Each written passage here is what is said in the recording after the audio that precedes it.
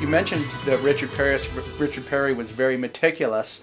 Can you give us some examples of that perfectionist, meticulous attitude that he brought to the studio?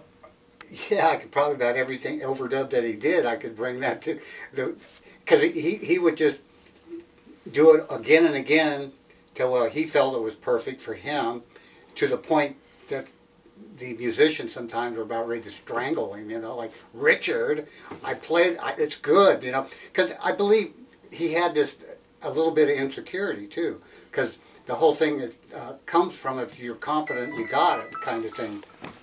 And here's the best example that can tie the whole thing together. Not only with an overdub here, a guitar line, we're always going to over and over, do it again, wrong, do it again, is when we did Carly Simon's Mockingbird. The recording of that record was done late in the evening, and James Taylor came over to the studio, and we were finishing up Hotcakes, and he had an idea to redo a tune called Mockingbird. So he came into the session, went out in the studio, and at that time Richard was using the same basic band.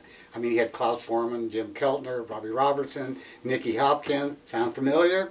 Richard's sound, okay. So he came in, and they started rehearsing Mockingbird. Mockingbird, yeah. And there was one little thing that he changed around the bridge, so they ran through the bridge, and then I heard James go, "Okay, guys, let's run through it all the way." They worked it out in little pieces. They learned the verb, learned the turnaround, learned the bridge. Say, okay, now let's run through it. So I was running the tape machine, and I hit the record button, because they were just going to practice it, rehearse it. I hit the button. Halfway through the rehearsal, Richard turned to me and goes, "You got it?" And I go, "I got it."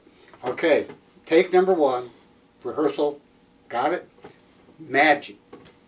You know how many takes we did of that? 30 more takes. Okay, take it again, Okay, one more time. Let's just do one more just to make sure. Guess which take we ended up using? Take number 1. But he just wanted to make sure he had the right take, but that's how meticulous he was. Lady Madonna